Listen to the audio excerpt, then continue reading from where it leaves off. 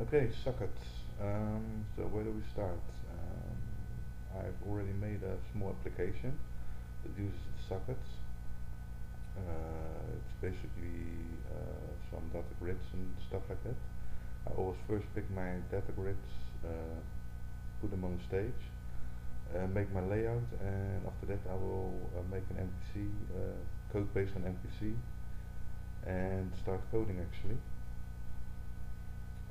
Here you can see what it looks like when published. It's far from finished, but it's only part one, and in part one I will show you how to set up an FTP client.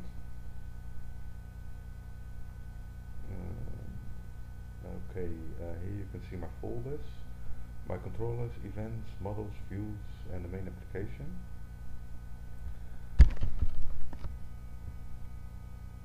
Okay, this is the source.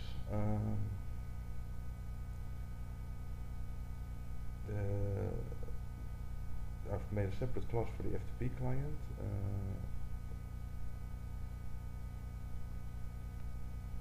Which has a function called OpenFTP client with a server and an event listener added to it.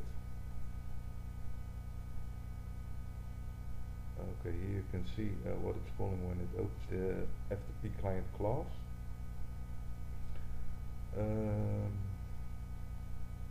Well, here are all my import statements, my variables, and this is the actual function. Oh, also you can see current server. Current server is a static class. I always use static classes for data that needs to be available over the whole application. You just type in the static keyword and throw back an instant of the same class, and then it will be updated every time.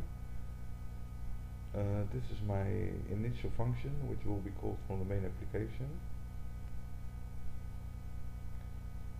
It's making the new FTP client with a server name. Here's the server name. Obviously the port is always 21, but you can change it if you want. Here it sets all the information to the global variables, and then calls the init function. Okay, this is where it actually gets nice. It makes a new socket. I've got all this information from Go to and Learn. I'll show you the website. To make it a little smaller so you can see what I'm actually doing. This is a great site. It's got great tutorials, great movie tutorials. The binary sockets fundamentals is where I all got it, and it's from gotoandlearn.com.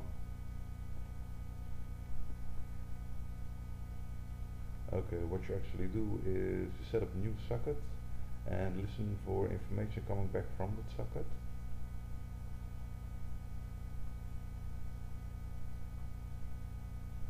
Okay, so here we're making a string with that reads UTF bytes and traces the output back. This is a continuous event that will be called.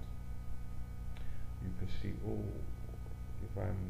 here I'm opening the application.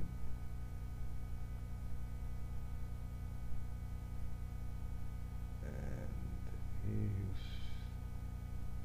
see my output. What happens when we're reading data from the socket. Okay, there you see all kinds of codes, 220, 331, 230, stuff like that. These are FTP codes. I've got them from the internet. I went to this site, networksorcery.com, but you can also Google for FTP protocol commands, and you can see all the commands that you need. Here are the commands you can give the server, and these are the commands you get back from the server. Here you see our first command, 220, which you just saw in my code. Server is ready for a new user. And what I also like to do is just open an FTP client, see what commands are being given, and issue the same commands that my FTP client uses. Well, obviously the password here, I've changed it by now, or else anybody can log into my server.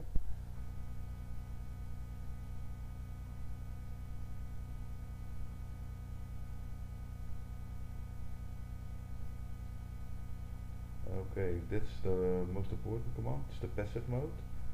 You need that for your FTP server if it needs to work. Only the problem is you get back some information from the server, and then you have to open a new socket to connect to the server.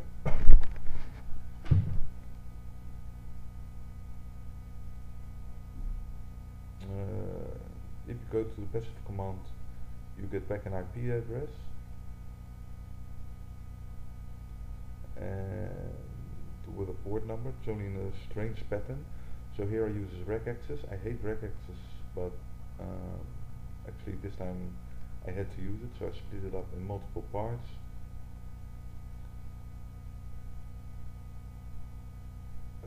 Here I'm looping through the numbers, adding dots for the IP addresses, and also saving the port number. Port number is something interesting. The number you get back, you have to multiply it by 256 plus the second number you get back from the server.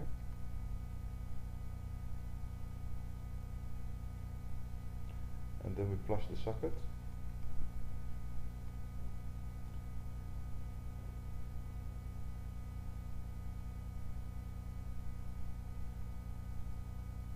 So here you see the number, all those numbers above, and this is where I extracted my IP address and my new port number.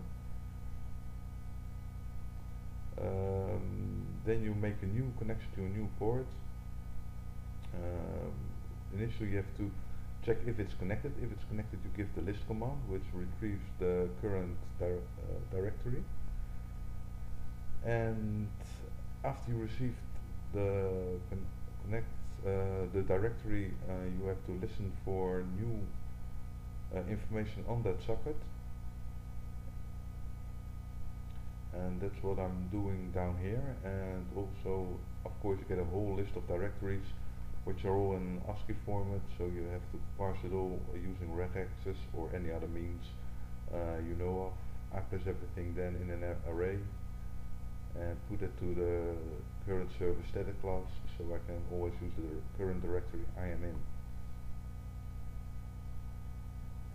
Okay, this is where I'm showing the code off. Okay, and soon we'll be back with part 2 of making an FTP server in Flex.